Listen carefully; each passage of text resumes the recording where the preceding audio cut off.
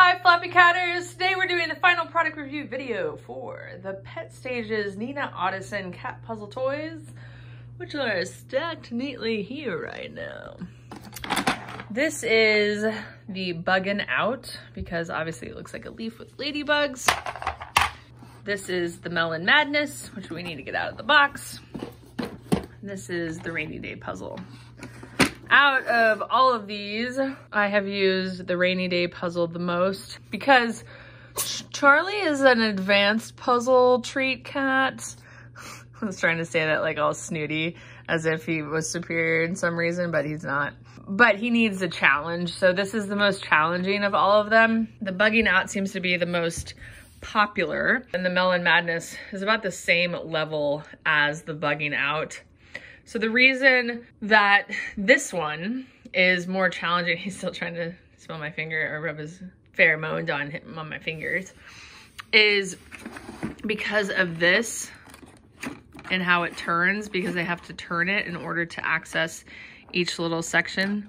There's like a little piece of food up there.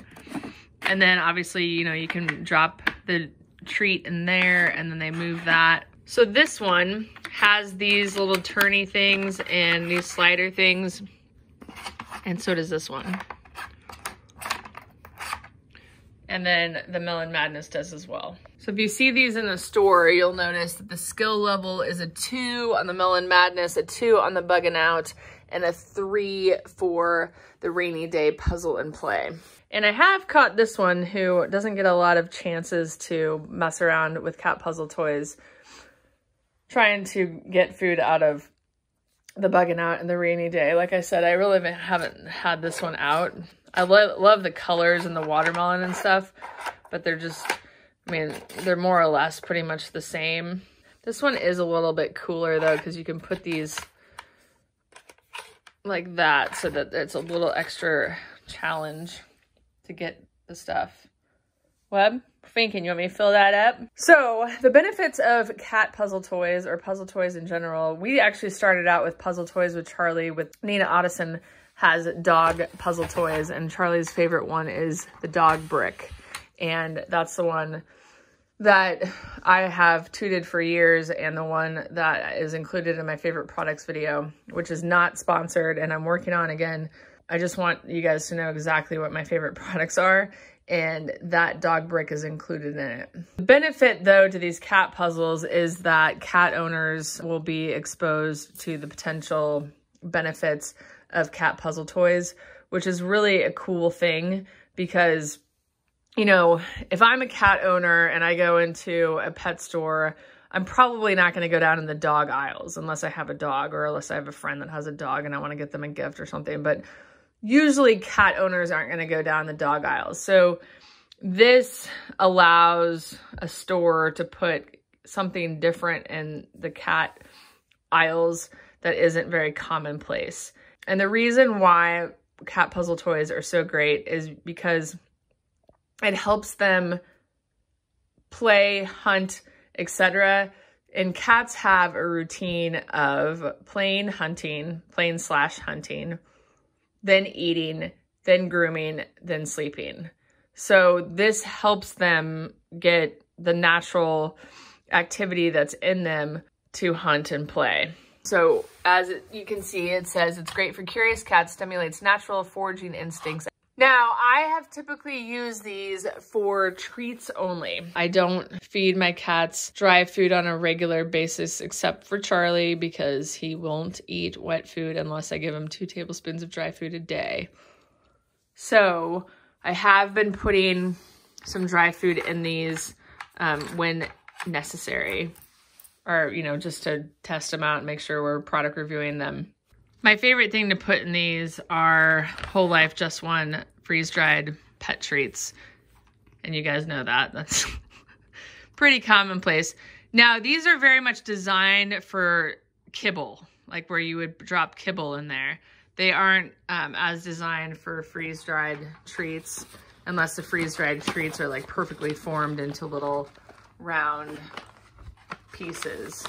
So I will take a freeze-dried treat, oh, I put one in there already, and just drop it in there and push it on top. Now, if it doesn't go in, switch it to a smaller piece. Put one in the Melon Madness. It's small enough. Then I will just, you know, put it in there. But usually I have to break up the whole life because they come in bigger chunks. He gets them so fast now that it's hard to get it recorded. Anyway, there was a reader who submitted a photo of her cat going after one of the treats. She bought the Bugging Out puzzle toy and her cat was really liking it and going after it. It just adds extra stimulation. I've talked about this before in cat puzzle treat toys videos, that if you work all day, for example, or when I've taken care of my sister's cats and, you know, the dog is at the, you know, boarding place, but the cats are home alone, and my sister and my brother-in-law are not there. Like right now, they're not there because they just had a baby.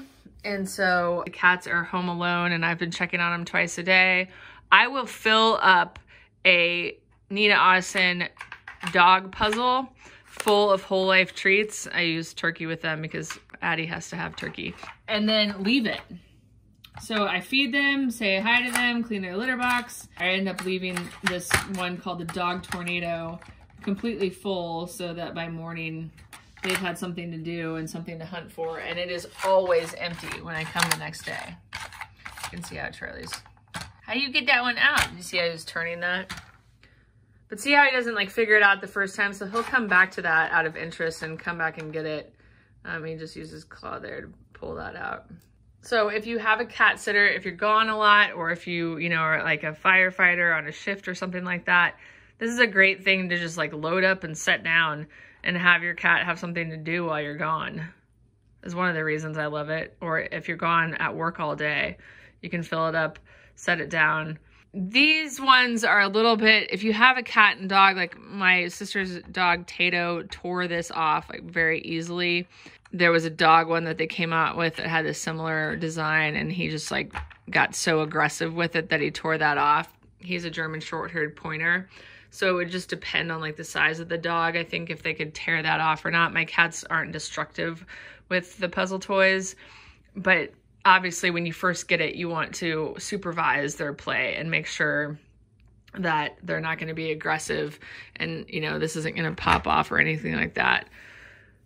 Only because if it cracked or something and they swallowed it, then that, but my cats wouldn't do that. I know they wouldn't, and I would think most cats wouldn't do that. That is all I have to say about the Nina Ottosson Petstages cat puzzle toys. Look at my little love bug. I'm just gonna turn this one, see if I can find something in the ears. All right, guys, I will include a link in the About section below to where you can buy these online if you're interested. This is when a non-dominant cat has a chance to like figure out a puzzle toy. It's so stinking cute. He's so stinking cute. I get that one. I get that one. I think he would have mastered these a long time ago if Charlie would have, you know, let him. Jay, what's this one? Jay, what's this one? Jay.